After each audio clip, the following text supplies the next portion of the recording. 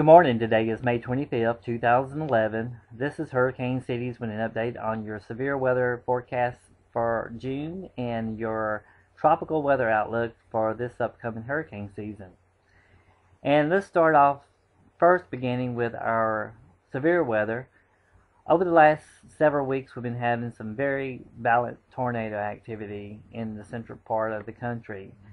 And I anticipate that we're going to have a repeat of that through June, where we have circled in red. That's where I expect the more violent tornadoes will occur. That's EF3 or greater, and that will take place in the red circle. Along with that, I'm going to add in to straight line wind damage, and I'll go over that with you in just a moment. But what's causing all this is the cold air coming out of the north, and you have the dry desert air coming out of the west, and then you have the humid Gulf air moisture coming out of the Gulf of Mexico, all colliding and gelling right there in that area. And when you have these squall lines forming in this region, you have this dry air pushing up back behind it, and it's causing dry slots to occur, and that's causing some straight line wind damage to develop. And these storms begin to bow, and they have the bow echoes, and very strong, intense lines occur, and it could cause a lot of straight line wind damage, anywhere from 60 to 70 miles per hour in that region. Now, outside of that red circle, I have a black circle. I expect straight line wind damage, large hail, flooding, and of course a potential of moderate tornadoes, anywhere from an EF1 or greater up to a 3 in that region as well. So the violent severe weather that we've been having over the last several weeks, I expect to continue through June with this same pattern taking place. Now, going into the tropics, I'm looking at the tropics at the water temperatures in the Caribbean and the Atlantic, and they're very unusually warm for this time of the year. They're in the mid and upper 80s, and that's very warm for this time of the year.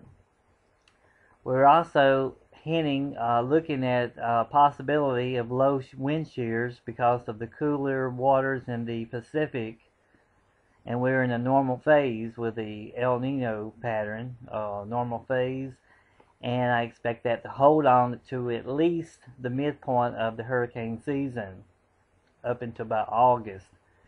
At that point, it's a possibility that the waters will warm and we'll go into a more of an El Nino phase toward the late season, and it could possibly put a cap on it and hold off the tropical cyclones for the end of the season. But I'm looking at an early season for hurricane development, and they're going to develop pretty rapidly because of the very warm waters that we have currently, and we're anticipating low wind shear.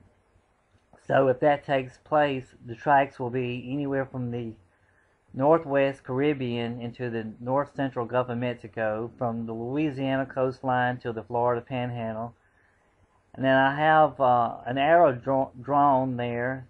It's not a point of per se where I expect it to hit landfall. I know I have it there in the Mississippi-Alabama line, but I'm looking at anywhere between where the yellow is, from the southeast Louisiana coast to the Florida Panhandle, could be impacted by a fairly intense hurricane this year, anywhere from a Cat 3 or 4. Not really looking at no Cat 5 prediction, but a 3 or 4 is pretty much what I'm looking at.